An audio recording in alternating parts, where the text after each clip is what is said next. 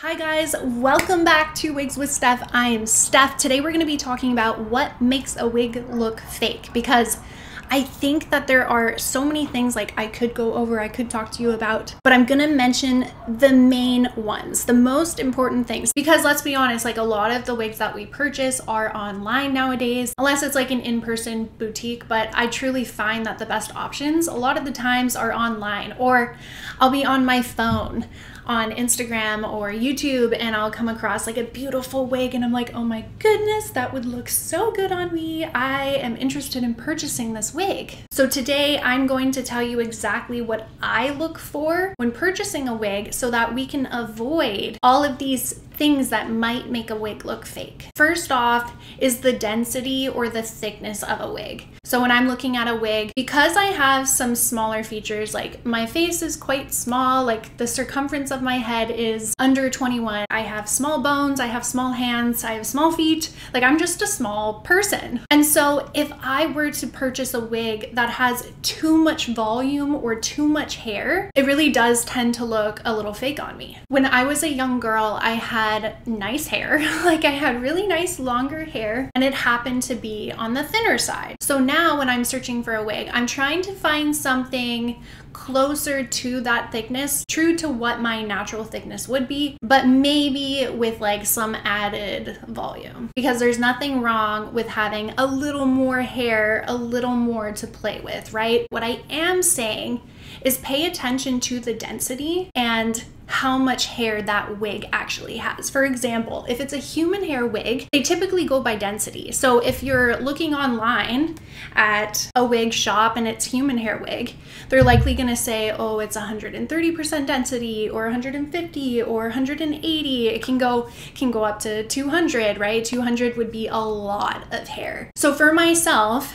if I was to put on a wig that's 200% density, it's not going to look natural on me. I've done it before. I've done it many, many times. And although it's fun, like I've done it for some photo shoots just to have fun, it's honestly way too much hair on me. So it's like a big chunk on this side, a big chunk on this side. And when you pull it together at the back, it's like this huge chunk of hair in a ponytail. So anybody looking at me is gonna know I have some sort of alternative hair in there. Now, if it's a higher quality wig, they may not, first recognize it's a wig, because we've come so far nowadays, guys, like a lot of wigs do not look like wigs. But if the whole point of wearing a wig is to make it look as realistic as possible, then we really want to be conscious about how much hair the wig actually has. For myself, my preferable density is between 130 to 150% in a human hair wig. That seems to fit me the best.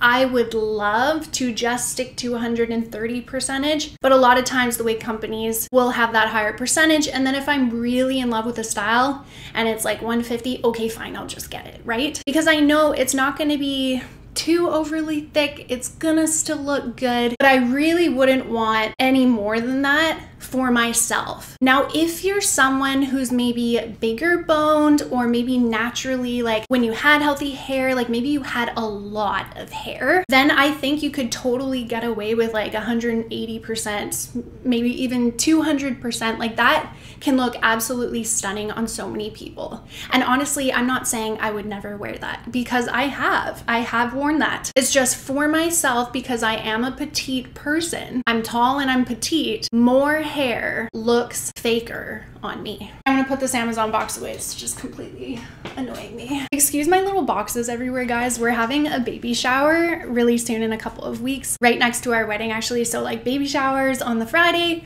weddings on the Sunday, families flying out. It's gonna be like a jam-packed weekend. Because of that, like people have started sending me things off my registry, like people who are flying here. It's kind of like stockpiling in our room right now, because we're also gonna move. So like Oh my goodness, there's so much going on, guys. So please ignore like the messiness all around me. Now, if it's a synthetic wig like this one, typically it doesn't say online, you know, what the exact density is, because it's really the human hair wigs that goes by the density. So for this particular wig that I'm wearing, this is probably max amount of hair that I would want on my head, because any more than this and it's gonna start looking fake on me. I like this wig because she's very voluminous. The cap design is really comfortable. I can do a lot of things with her, and I think she's just like really pretty and goes with a lot of my outfits. By the way, guys, anything I mention in this video or show you in this video, everything will be down in the description for your convenience if you're looking for the exact same thing. When talking about realism, we also have to take a look at the cap. So this is the next thing that I do when I'm looking at wigs online, is I want to see pictures of the cap. So I have an example here. This one is from Amazon. She was really, really cheap. And I bought her because she's just a fun wig to wear. She's a brunette. She's really silky. She's really soft. I really do like her. But she doesn't look the most natural on me as, like, let's say this one does. This one is a lace front. This wig is not a lace front. So I'll show you what I mean. I would call this a hard front because it's sort of like a harsher line. Now this wig can get away with it because she has bangs. So the bangs actually covers that hard front. It covers the permatease that it has right at the front. And then it has, you know, that fake scalp. So she's really great if you're wanting just a cheap wig to throw on. I wear her if I know I'm gonna be going in the ocean, in the water, and I really don't wanna like have to worry about a super expensive wig getting ruined. This was a really good purchase for that. But is she the most natural that I own? No, absolutely not. And it's because of the hard front. So there's absolutely nothing wrong with purchasing a wig that has a hard front as opposed to a lace front wig where it looks like the hair is actually growing out of your scalp. But you just sort of have to keep in mind that bangs are important when you get a wig that has a hard front. And never would I ever pull the bangs aside to show that hard front because it's not gonna look natural. In fact, it's gonna look fake. You'll notice that this one doesn't have a mono top. It's just wefted at the back. There's no lace. Like, it's just a very basic cap design. So there's nothing wrong with that, guys. That is why the price is cheaper. But if we're talking realism and we're talking about something looking fake, this one would look more fake versus, you know, this one. So this is another hand-tied wig. It has a lace front, you see, so it's similar to this where the hair is just gonna grow on out of your scalp. And then it also has a mono top, which means when you part the hair on the very top of the wig, it's gonna look like scalp underneath. And I love that. I love mono tops.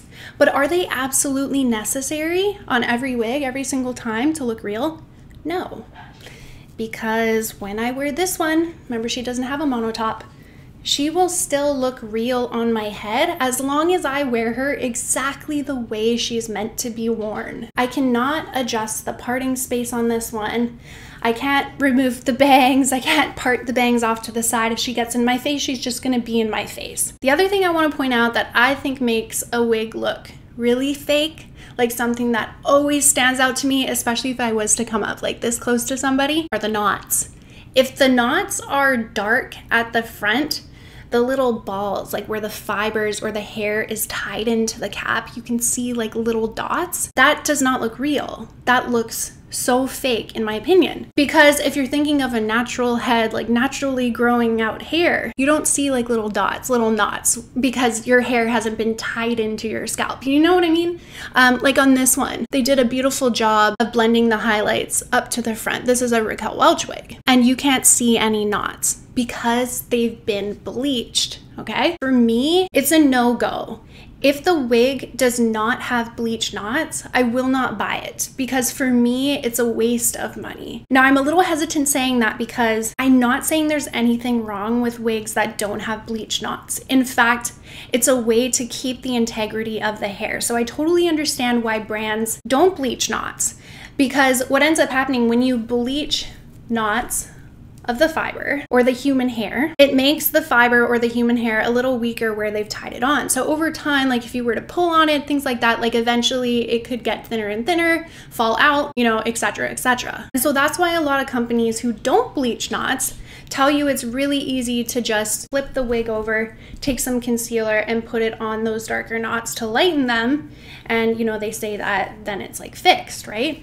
For me, I find it just doesn't fix as well as I want it to. So I would prefer to buy a wig that has bleach knots, even if it's just right up at the front. So like this wig, it only has bleach knots right up at the front. It doesn't go all the way back. If you look really close, you can see little knots, but that's okay to me because what's really noticeable is when I'm talking to people like this and they're looking at my wig, can they see little knots on my head? If they can't see the little knots, they're not going to know it's a wig. If they can see the little knots, it's going to cross their mind it's a wig. So that is the biggest giveaway, in my opinion, is if the knots are not bleached. Okay, so the other thing I would watch out for if you're trying to stay away from wigs that look fake, and if you really want the most realistic wig as possible, I would really say that a wig that has dimensional color is typically a little more realistic than a wig that is just a solid block color. So what I mean by that is, for example, if you were to look at this wig, it has lots of dimension. It has different colors in it. Yes, it is a blonde, but it's a dimensional blonde. So it's got a shadow root, meaning it's darker at the root. And then we have some platinum, we have some honey, we have a bit of beige in here.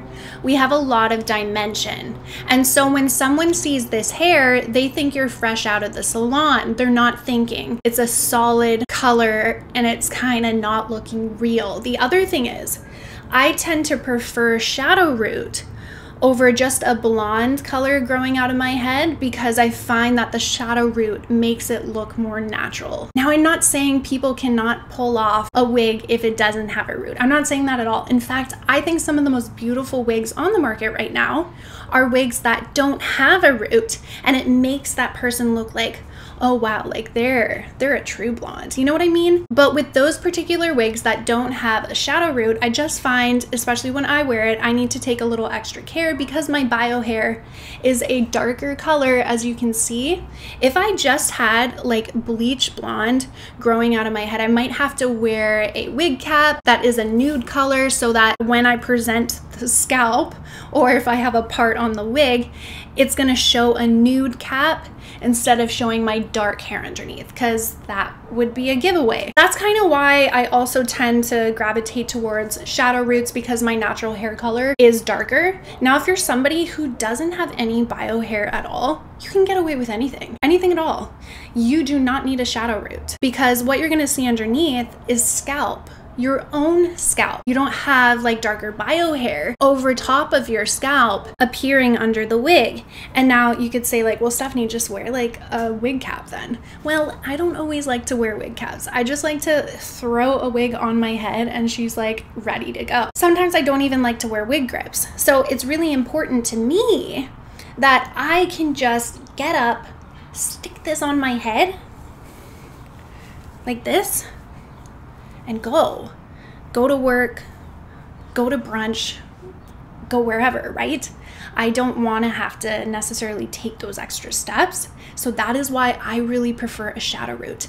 Not only that, but if my hair blew to the side and you see like this darker hair, no one's gonna think anything of it because it just looks like my shadow root, right?